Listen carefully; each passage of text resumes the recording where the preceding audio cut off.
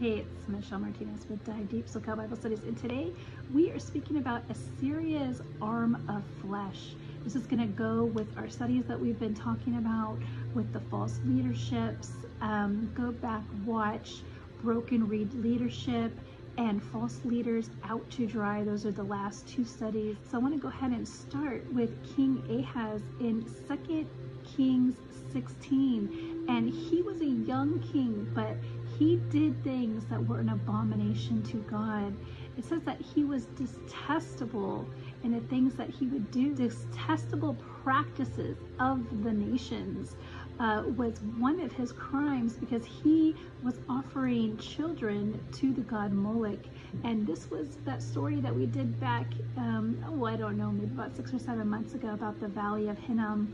And this was where they would have the statue raised and in the fires, and they would get the arms red and hot, the statue red and hot with the flame, and they would put the children in the arms of this god, of this statue, and they would burn to death, and they would be offerings for the family for the year. And we are seeing that this is a king of Jerusalem, was taking part in this, and he actually offered his own son, and they would play the drums so very loud that it would sound like a joyous party. And what they were doing was they were hiding the screams and cries of the burning, sacrificing of the children, so that the parents would not turn and change their mind after hearing these blood-curdling screams of children being sacrificed before that god. So we are seeing this false leadership and how it was a detestable thing that did not go against the ways of the Lord. And we're going to go ahead and go more into Assyria's arm of flesh, because we see that there was a problem with Assyria a long time ago in the history. If he would have looked back, he would have seen that they don't win, and that they were trying to say that Assyria's arm was greater than God's. And if you go in let's go into 2 Chronicles 32, it says, with him, Assyria's king, is an arm of flesh, but with us is the Lord God to help us, to fight our battles and to be on our side, for the battle is his.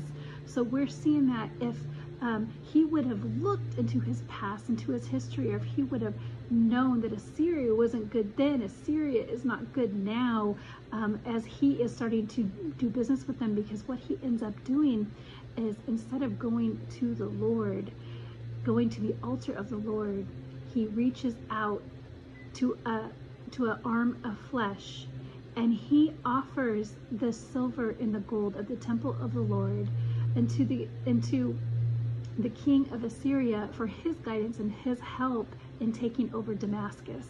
And we see that when he's trying to take over Damascus, that he was not strong enough to do it himself.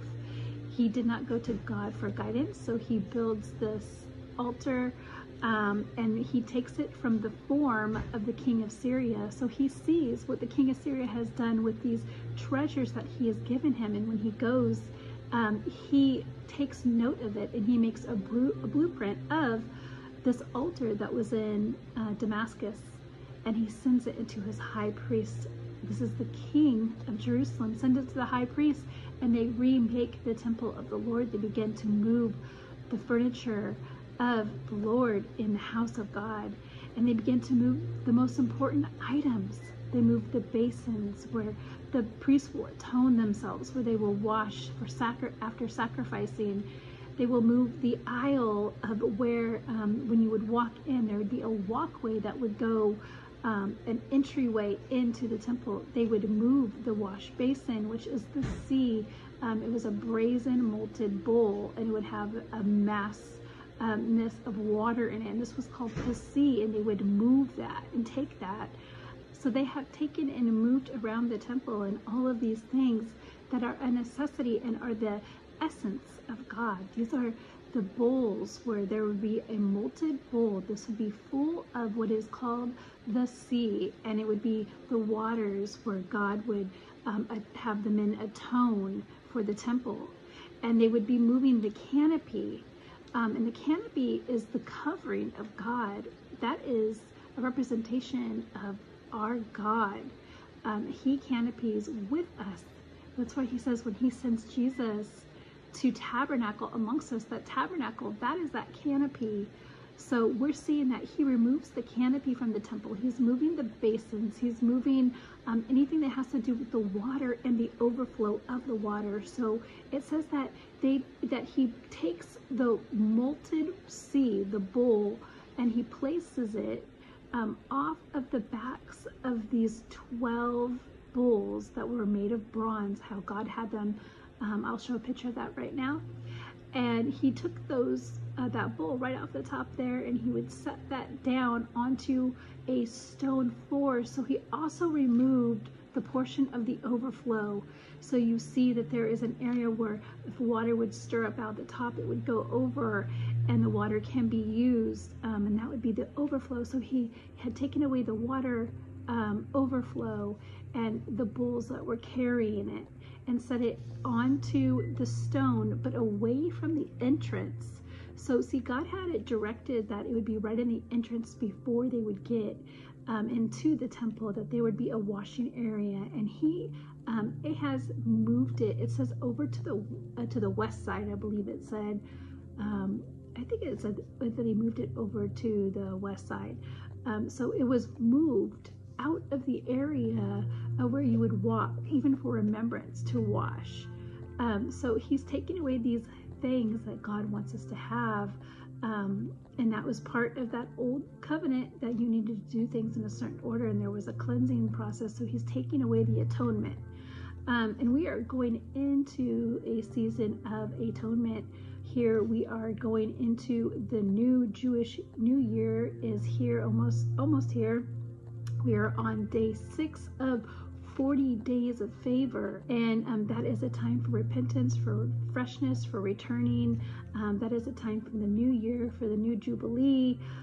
So we're going to go ahead and go really quick. I want to go into one thing about Damascus, when we were talking about how he was getting help, and he gave the silver and the gold from the temple into the hands of the king of Assyria for him to save him, and that they used the silver and the gold there in Damascus. Well, what they did was, when they went into the city of Damascus, they took all of their treasures and all of their things in the city of Damascus when it was plundered. But I want you to go back real quick into 2 Kings 8, because there you will see that God knew what was going to happen in 16. He knew what was going to go down in Damascus, and he pulled out and gave to Elijah 40 camel loads full of everything that was good in Damascus. So we are seeing that God is taking his things out, that God is ready for the war, that God knows what the battle is and what's going to come, and he knows how to save, he knows how to recover, he knows how to protect and hide, and he knows how to bring back. So we're seeing that even though, yes, there was a plundering and the city was taken over at that time, we're also seeing that before, God had taken 40 camel loads. I mean, that is a lot. And it says that everything good was taken out of Damascus in that 40 camel loads.